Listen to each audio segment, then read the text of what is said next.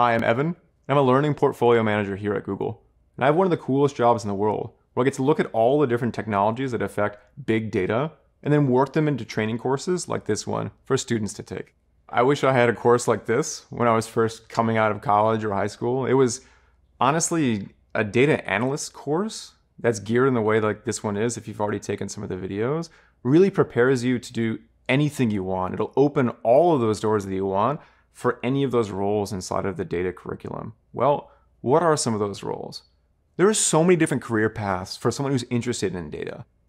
Generally, if you're like me, you'll come in through the door as a data analyst, and you'll be working with spreadsheets, you'll be working with small, medium, and large databases, but all you have to remember is 3 different core roles. Now there's many and there's specialties within each of these different careers, but these 3 are the data analyst, which is generally someone who works with SQL, spreadsheets, databases, might work as a business intelligence team creating those dashboards.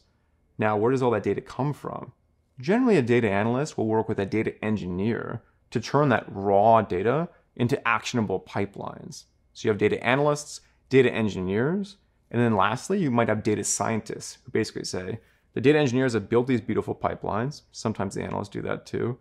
The analysts have provided us clean and actionable data.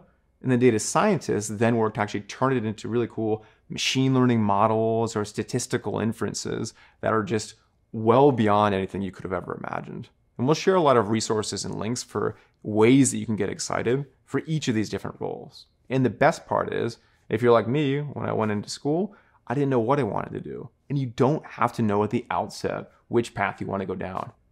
Try them all. See what you really, really like. It's very personal. Becoming a data analyst is so exciting.